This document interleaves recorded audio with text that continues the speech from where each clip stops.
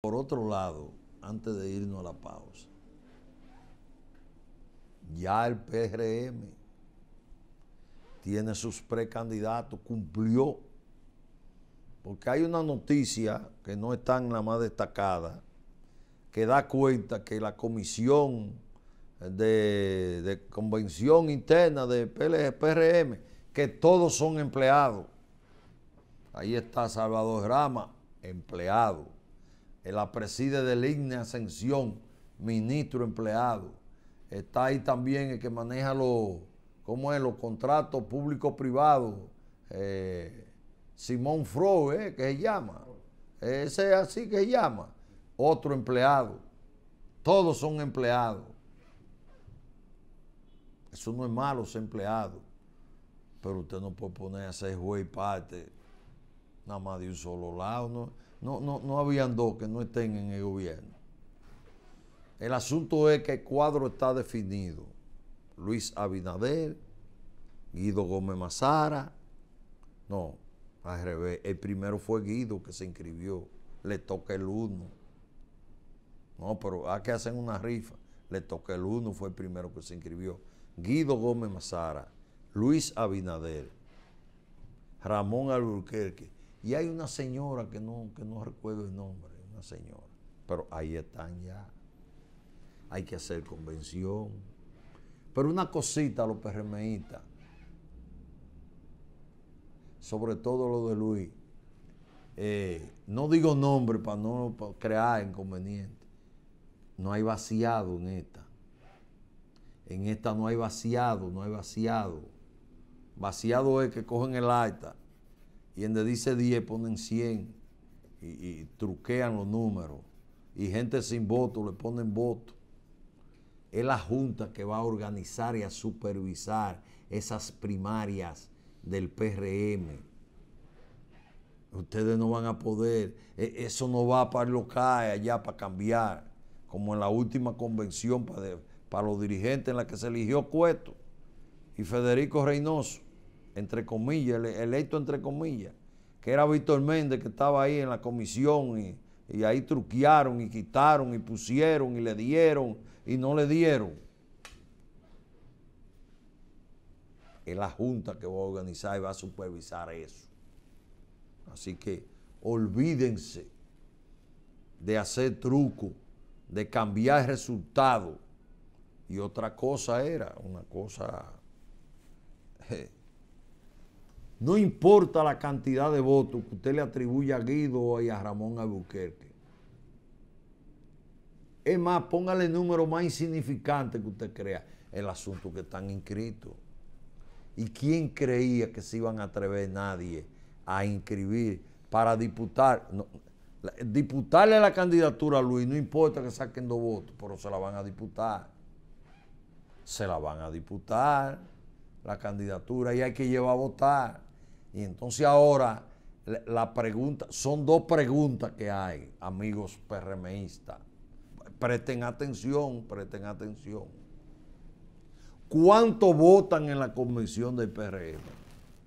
Que el PRM presentó un padrón de 3 millones de militantes. Por lo menos uno deben votar, ¿verdad? Si son 3 millones, 1 millón, ¿qué por ciento es? 33. De 3 millones, uno es el 33%. Por lo menos uno tiene que votar. Pero van a tener que movilizarlo y llevarlo. Si votan menos de 500,000, es una derrota. Es una derrota que de 3.500.000, estando en el gobierno, teniendo recursos, la mayoría de los dirigentes nombrados. Eso se va a tomar en cuenta para de una vez de argumento para las elecciones, aunque no sea así. Aunque eso no sea determinante cuánto voten en la convención para las elecciones de febrero municipales y luego las presidenciales, se va a tomar de argumento. Tienen que llevar mínimo sobre 800,000. Se lo voy a rebajar un chin. Dije 1 millón, pero sobre 800,000. Pero tienen que llevarlo. Porque no pueden poner rabito y cerito, porque es la Junta que va a controlar eso. es que va a organizar eso. Ah, para que lo sepan. Fájense a trabajar. Entonces, eso es lo primero. ¿Cuánto van a votar en la convención del PRM? De 3 millones que presentó en el padrón. ¿Cuánto van a votar? Ese número es significativo vistas las elecciones municipales y presidenciales. El otro asunto no es que Guido va a ganar, ni Ramón Albuquerque que van a ganar, porque ninguno de los dos se van a acercar al triunfo de Luis Abinader. Eso está cocinado, eso es una realidad que Luis es el candidato, que le va a ganar muchísimo a poquito, le va a ganar.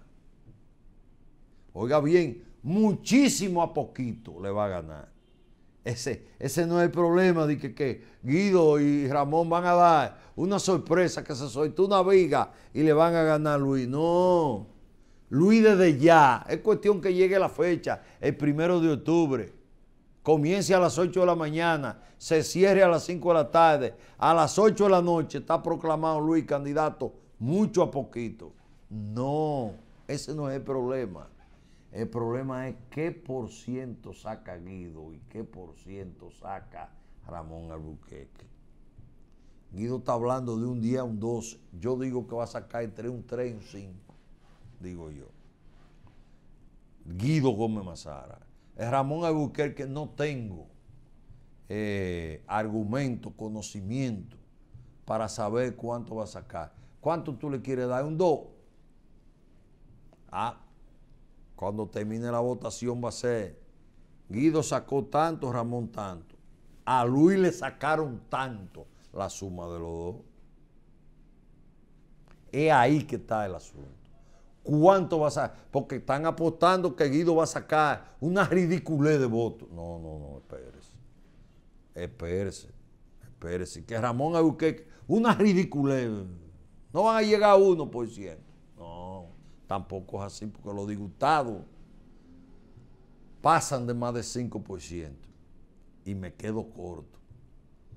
Si el 50% de más de ese 5 de disgustados vota por Guido Gómez Mazara, ya tiene 2,5. Más que se busque medio punto propio de su estructura y su simpatía, ya tiene 3. Y yo digo que va a sacar entre 3 y 5. Entonces, ese es el problema. ¿Cuánto va a sacar Guido?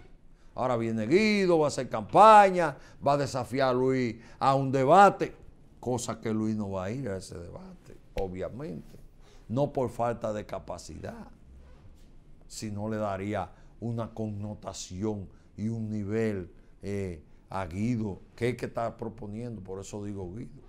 Pero si hay un debate, Ramón va. Ese pico de oro de Ramón, ¿a qué se va a poner Luis a eso? Si eso él no lo necesita para ganar abrumadoramente, por tanto, no va a haber debate.